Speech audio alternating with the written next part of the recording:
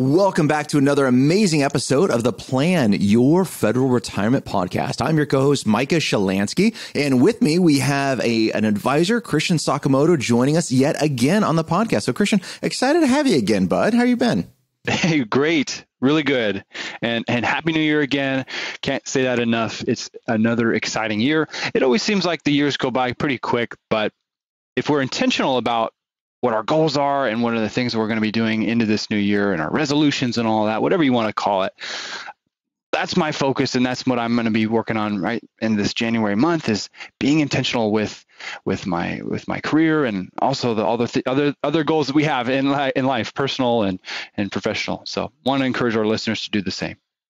Fantastic. Love it. You know, Christian, I know one of the things that kind of comes up as we're going through things, as people are looking at retirement, as they're looking at planning, et cetera, is a sick leave question, right? And they're saying, hey, it's the beginning of the year, at least when we're airing this podcast, it's the beginning of the year. And now I'm thinking about retiring at the end of this year or maybe the end of next year, et cetera. And how much should I base my retirement date on my sick leave? What are your thoughts on that?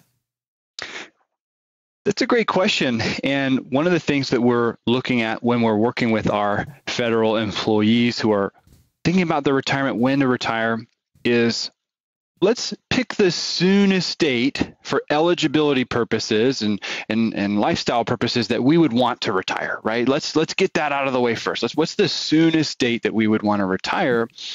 And then once we get there, once we have that date, we can maybe tweak it depending on sick leave or maybe even annual leave if we need to. But I would much rather have our listeners and our federal employees really be intentional with what's the soonest date that I want to retire, and then less focused on the actual nuances of, well, if I retire January 1st versus December 31st, all of those little details. But in today's episode, that's what we want to go into, are those details, so that you can make that tweak to your date if we need to. You know, and that's really important. I love that, being intentional about your retirement date, right? So often, this is a mistake that we can all make. We get so fixated on the minutia. We get so fixated on these little details. Hey, I need to make sure I get every penny of benefits out of this, and therefore I'm going to do A, B, and C. And we're missing the bigger picture, which is retirement. Now, look, don't get me wrong. We want you to get all of the benefits in which you've earned and get those into retirement. But let's not be penny wise and pound foolish about retirement. We pick the retirement date, Christian, and forgive me, I know you've heard me say this a bunch. I'm sure our listeners have as well. I live in Alaska, and clients are like, I want to retire on December 31st because it is the best day of the year to retire. Well, we can debate that, but let's just go with that in a concept. Well, fantastic. For all of these reasons, you're going to have as much annual leave as going to be accrued. You're going to have as much sick leave as going to be accrued, all of these other things. And you retire on December 31st. And guess what? On January 2nd, it's dark and cold, right? Is that the date that you want to retire at? And some clients are like, yes, because I'm going to travel, I'm going to do these things, etc. But maybe it's not the best date for you. Maybe a March or April date's going to be better. So I like that about the bigger focus first, is let's make sure we have a bigger focus in mind, and then let's back the benefits into it to make sure we're not missing something. Because sometimes things will come up where a client is going to be on the borderline of getting a different benefit set if they worked a few more months. Easy one is between 61 and 62, right?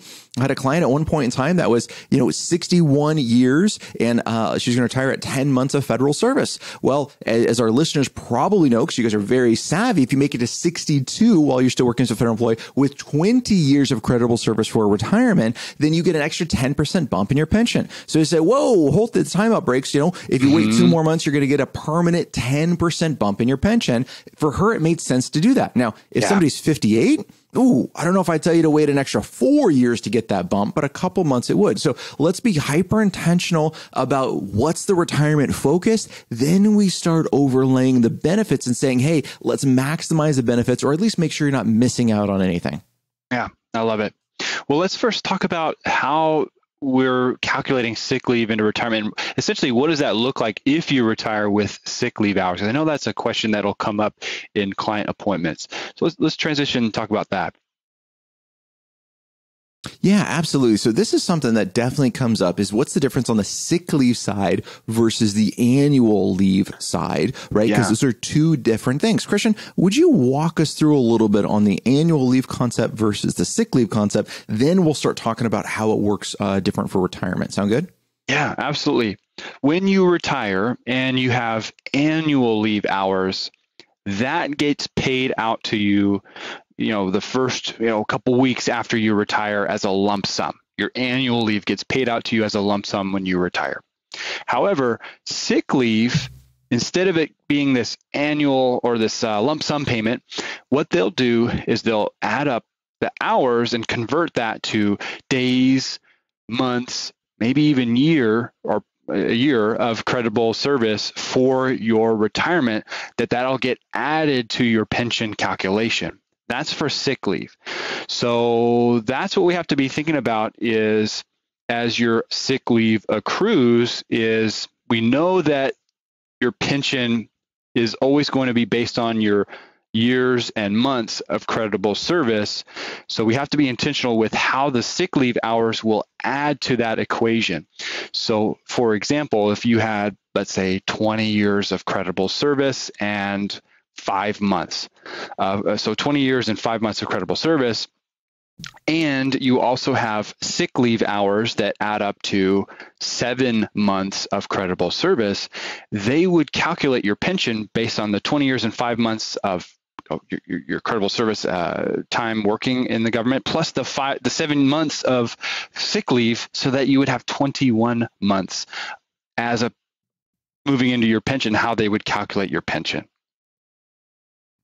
Love that. And Christian, so if someone is looking at their LES right now, leave an earnings statement, and it says, great, I have 1,000 hours of sick leave just for discussion. Well, okay, there's 80 hours in the year. So do I just automatically cut that in half and say that's 6 months? Or how do I turn those hours of sick leave into years, months, and days? Great question. There's actually a chart for this. So if you were wanting to get a free eye exam, this would be the chart to go and look at because there is a lot of different numbers on it. And what it's called is the FERS sick leave conversion chart, or the 2087 chart, because in 1 year, there's 2,087 hours. So we have this chart on our website, planyourfederalretirement.com, and we can link that in the show notes descriptions. You can see this conversion, but it's a chart that looks at, all right, depending on how many sick leave hours we go across and see how many months that is, and we go down to see how many days that is, that would determine based on, let's say, 1,000 hours. If you had 1,000 hours, then you would have, going on the chart and looking at it now, 5 months and 23 days of credible service. Yeah, so that's really important. So again, we'll go there. You can go to our website, planyourfederalretirement.com/69. This is the 69th episode. And then that will link directly to the pod. And we're going to put the chart on there for you guys as well. Free eye exam. I love that comment, but it's going to turn it into that years, months, and days. Now, keep in mind, as Christian was talking about, with the sick leave, there's two parts whenever we're calculating your pension. Number one, eligibility for retirement, and number two, your pension computation. Now, OPM calls it an annuity computation. Don't worry, I just think LPM is wrong. So we're going to call it a pension because an annuity is something you get from an insurance company, and it can be confused with a TSP annuity, other things, etc. So we're going to call your federal benefit always your pension. So whenever we're looking at your pension, we're always looking at those two things, eligibility and computation, and those are not the same thing.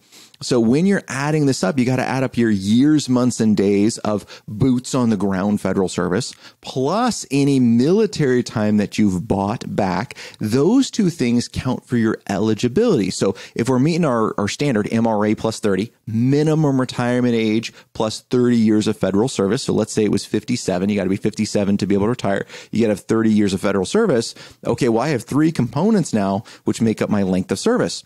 I have my boots on the ground time, potentially military buyback time, and then my annual sick leave that comes into place. So with those three things, we got to make sure we know which counts in which category.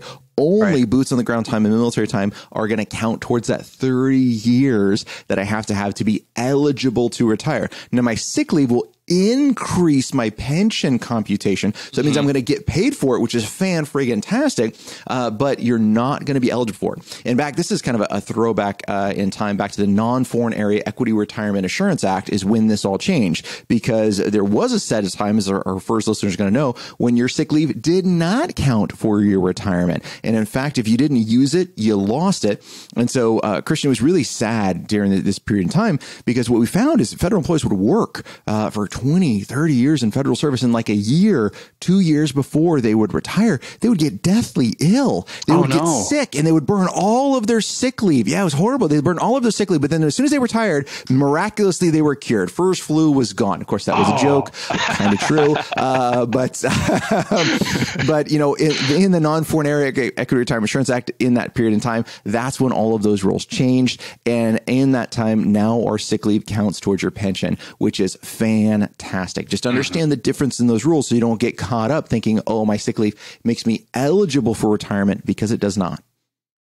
Yeah, super important distinction, because going back to our first point, when we're planning the date that you want to retire, the year, month, and date, we have to figure out first, for eligibility purposes, what's going to make the most sense? When would be the soonest that it would make the most sense? So, for example, if we want to keep our health insurance into retirement, we have to know what are those thresholds. Is it MRA with 30 years of credible service? Is it age 60 with 20? Is it age 62 with 5? Maybe it's an MRA plus 10 retirement. We're going to postpone, right? There's a lot of little details here that we have to first figure out from eligibility. And so, to Micah's point, the sick leave gets added to your pension, but not for eligibility purposes. We still have to meet those requirements with boots on the ground time and bought back military time, not for our sick leave hours that are added later to the calculation of your pension. You got it. Now, one oddity, because keep in mind, there's virtually an exception for every rule, right? You just got to know where they are. The only thing that sick leave will help you be eligible for is the 62 and 20 bonus retirement. If, as we were talking about earlier, right, if you make it to 62 plus 20 years of federal service, you were eligible for that increased 10% bonus. Super cool factoid that, let's say you only had 19 and a half years of federal service between boots on the ground and military time, but you had 6 months of sick leave. Are you, and you're 62 and retiring, that 6 months of sick leave does make you eligible for that 62 and 20 bonus, which is fantastic. There's a special letter out from OPM that talks about that and how that works. And that's kind of the only time that I'm aware of that sick leave makes you eligible for something. So it's fantastic. Yeah, that's great. Christian, one of the questions that we get all the time is, should we burn our annual leave? Should we burn our sick leave? Like, what makes the most sense to do? This has come out from like a genuine client question. It says, hey, look, I got to take time off for surgery. Should I use my annual leave or should I use my sick leave? Right. So it's a qualified time that they're taking off, and they could choose to use it for each one. Which one is worth more? Well, your annual leave, Christian, as you pointed out, you're going to get a lump sum paycheck for, right? So you're going to get paid for all of that amount. So if you use your leave and it extends your retirement, well, you're getting the best of both worlds, because not only are you getting a paycheck, but it's extending your length of federal service, which is going to increase your pension. So that's the way that I like to look at both of these. If I have an opportunity to burn my sick leave because it will increase my length of federal service, that makes a lot of sense to do, because now I get the best of both worlds. Now I get to increase my length of service, which increases my pension, plus you're burning that sick leave and you're getting paid for it. If you just retire and you turn your sick leave in, which will happen automatically, well, it increases your pension, which is great, but you don't get paid for it. Right. So you get one of the two benefits. On the sick and the annual leave side, you get paid for it. So you get a lump sum check, which is fantastic, but it does not increase your pension. So you're giving up something on each one of these. So what is my ideal? As long as everything lines up and is super legit, well, then fantastic. Use one of those to increase your length of federal service. And now you're getting the best of both worlds. The only other caveat that I like to put on that one is the benefit that you could have with annual leave, depending on your savings, depending on where you're at. It's going to take OPM months to process your retirement. In fact, we had one client retire the end of last year, 12/31/2021. December, like a week before Christmas, is when he got his, of 2022, is when he got his OPM adjudication paperwork that says, good news, your pension is adjudicated. That means finalized. Bad news is they did it wrong. So now we're going back to OPM to fix the issues. So he had to wait 12 months before his pension was finalized. He had to wait about 5 or 6 months before we started getting his interim pay. Now we need to go back and change some things with his pension.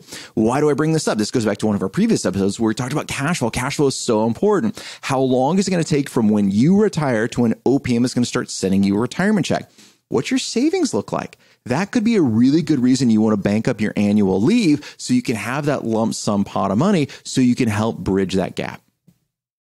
Yeah. Yeah. Good point. Wow. That's incredible. 12 months just to do it wrong. Not good. Yep. So that'll be something. I said, all right, great news. And he's like, what do you mean great news? I said, great news. We found it within the window. We're going to go to them and we're going to communicate with this. And there's a couple things that are wrong with it. We're going to be able to fix a couple of them. The other one's a bit of a long shot, but we're going to work to the best we can. Yeah. Good. Well, good. We're helping them.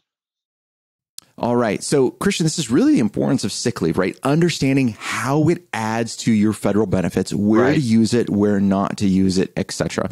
The only other thing I like to throw in here in sick leave is this is definitely a mental health thing as well. Not to throw that out lightly, but sometimes I have clients that don't want to burn any additional leave period, regardless of their state.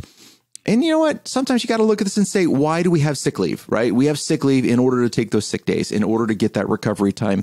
Maybe it's most important to do that. I also kind of think of this as this is almost like a short-term disability buffer that you have right here. Is God forbid if something happens to you, this is your kind of bank in reserve. So I do like clients to use it. I also like them to save it if they don't need it, right? So use it intentionally. Be hyper-focused in what that intent is. Does that make sense? Yeah, absolutely. Well, one of the things I'm thinking about too with sick leave is when it's calculated, we talked about when we look at the chart, figuring out, well, how many months and days does it actually add up? But looking at it from, let's say you reached, so when we're doing the calculation for your pension, we add up the time that you're working boots on the ground, plus any bought back military time, plus any time for sick leave. And this is where, for our listeners who really want to be intentional with when to retire, what's the, I guess the best day to look at it, we have to look at it from the days. If they don't equal 1 month, they get rounded down. So if we added up your time, boots on the ground, let's say it was 20 months, and to use my example earlier, 20 years and 5 months, and then we added up all the months and days of sick leave, and that added to be 7 months. If you had those two added together, it'd be 21 years. But then if you had like a few more days of that because of sick leave, well, just know it's going to be the 20 years and 0 months. It wouldn't be added or rounded up to, 21 years and 1 month. So it gets rounded down is the only point that I wanted to make there. Christian, that's a great point. I'm so glad you brought it up because that is definitely a mistake that we see federal employees make is they want to get the most out of every single thing in their pension and they miscalculate how sick leave is calculated in there. They miss it by a day and all of a sudden they lose an entire month because if you go to retire with 32 years, 11 months and 30 days and you think it's spot on, but it's actually 29 days and not 30, you don't get the month credit. You go back and lose that entire month. So I like to tell clients, don't be greedy with this, right? I would rather leave a little bit of hours on the table to make sure you get a full month than try to calculate it down to the penny. In fact, we will not calculate this right down. We're always going to leave a cushion because we want to make sure you get the most in retirement. And it's just not worth the risk, in my opinion. Yeah. I've seen that too. So I 100% agree. Well, Christian, this podcast is all about action items for our listeners to be able to take and implement stuff this week to help improve them and improve where they're at with planning their retirement. So what do you think a good action item to kick off our listeners is? First thing, going back to the retirement date is really knowing what your retirement date is going to be. And here we are in January, and it's a good time to be thinking about our goals for the year. It's a good time to be thinking about our retirement date. And then once we have that date, we can factor in how sick leave will increase the pension. But as we talked about before, it's not going to count towards eligibility. So action item, again, figuring out when is that date that we want to retire. And then again, looking at for sick leave, how is that going to add to the pension? I love it. As one of the things I want to be really intentional about stating, we've been saying it being intentional a lot. So I want to be intentional in our podcast. We have a goal to help over 1 million federal employees plan their retirement. And we can't do that without you. So you're going to hear me say this a lot this year, but we really appreciate you listening. We appreciate your feedback. We have that listener survey. Please make sure you took that as well. We want to get your feedback. We also want you to share this information, get it out there, help people plan their retirement. The more federal employees that are armed with great information, the more successful they are going to be planning their retirement. And that's on your shoulders. That's on your ability to help these people. So thank you so much. The other thing I would say is come up with a plan on how you're going to leave your sick leave, right? And I like to have things written down because if I just leave them in my mind, they're slowly going to change over time. So write it down. How is your plan to use your annual leave? What's your plan to use your sick leave? How much do you want to use every single year? How much do you want to carry forward? Then let's be intentional about spending that time with family, taking those vacations, using that sick leave as appropriate if you guys need to, but know what these numbers are. Well, guys, thank you so much for listening to another great episode. Christian, I really appreciate you being on the podcast and helping this out. So thank you so much. Yeah, my pleasure. Awesome. Well, until next time, everybody, happy planning. Happy planning.